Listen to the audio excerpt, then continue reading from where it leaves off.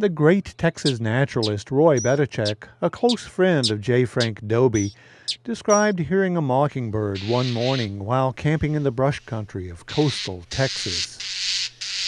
Now the master melodist finds his voice.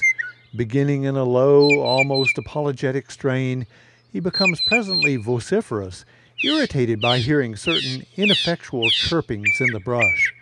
His mood changes, and in a tone of angry protest I heard him make this plain announcement.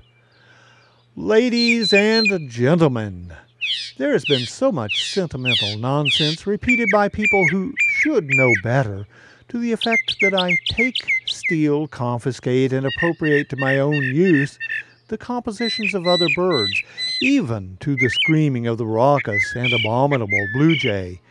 There has been so much of this twaddle, and from responsible sources, it seems to me necessary to announce concerning this morning's program that any resemblance you fancy you hear in any part of it to the twitters, squawks, squeaks, trills, pipings, and other vocal efforts of any alleged songster, living or dead, is purely coincidental."